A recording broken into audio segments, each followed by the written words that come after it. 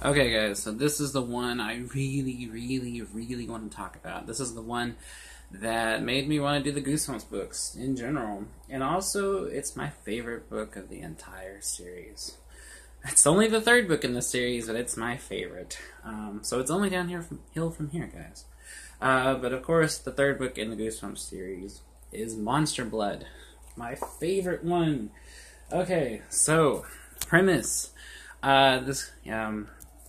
This kid is staying with this crazy aunt, and his name is Evan, the kid. And his crazy aunt is Catherine. She's this really weird, eccentric, deaf lady, and he's staying in this big, creepy old house with her. And he's staying for the summer because his parents recently have moved, and they're trying to get settled into their new job and a new place. So Evan is sent to stay with Aunt Catherine. Evan is less than enthusiastic about this, but he decides to try to make the best of it. And so, when he's hanging out, walking around town, he meets a girl named Andy. Him and Andy become really close friends, like pretty right off the bat. And Andy's like my favorite character in all of Goosebumps. So, like, she's a delight. She's this kind of like quirky, like smart-assy, like sarcastic, but genuinely nice girl that is kind of like the best friend you'd always want to have. And like I feel like a lot of kids reading that was like, oh, man, I wish I had an Andy in my life. The two of them find this old like secondhand toy store, and they find this thing called Monster Blood. It's like a jar, or no, it's like a jar. It's like a can. It's like a tin can of this like green gloop. Well, Andy and Evan mess around with it, and they notice it's really bouncy. But then the problems start because it starts growing and growing and growing. This shit becomes incredibly hard to maintain. Like, they put it in a bucket, it overflows a bucket. He puts it in a fucking bathtub and it starts overflowing. It's just like this green, slimy, gelatinous mass, and it just keeps expanding. And this leads to like one of the weirdest endings for the book in this series. It turns out that his Aunt Catherine not only knows about Monster Blood, it was created by this evil witch who had stayed with her. And the evil witch takes on the form of a cat. And at the end of it, there's this confrontation where the evil witch is swept away by the wave of monster blood.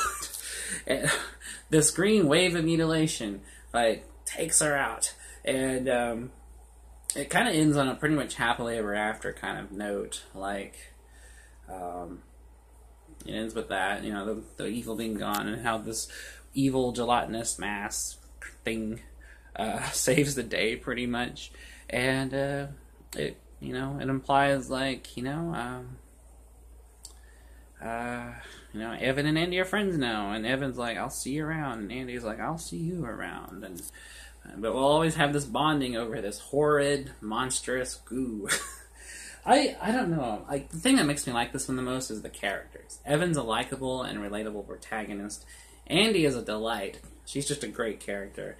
And I kind of just like the premise of of a kid having to stay the summer with this like eccentric deaf aunt who's kind of a killjoy, not very fun, but making a friend along the way. And also, I like the villain. This Monster Blood is kind of portrayed as the antagonist, even though it's not a sentient being. It's just kind of this shit that just keeps growing and growing, and it causes anything that it comes into contact with grow. Like, Evan's dog eats some, and it grows to the size of a fucking house.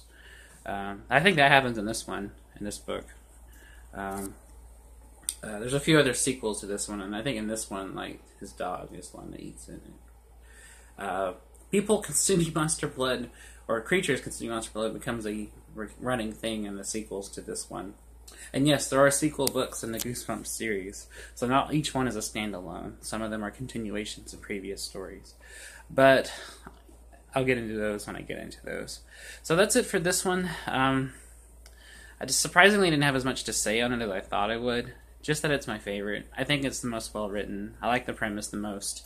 And I love the characters. Evan and Andy are for the win. They are like the protagonist of Goosebumps. And all the Monster Blood books in the series blows away any of the other characters and stories in the Goosebumps series. So that's it for this one. I figured I'd have a lot more to say on it, but I guess I didn't. But it's just cool to talk about. And if you guys don't read any of the Goosebumps books, please read Monster Blood. At least read that one.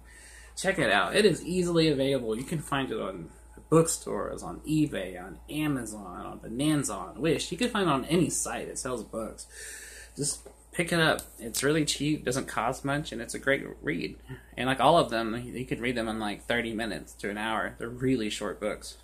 So anyways, check out Monster Blood. And I'll be back at the next one, which will be Say Cheese and Die. So until then, I will see you guys later. Bye.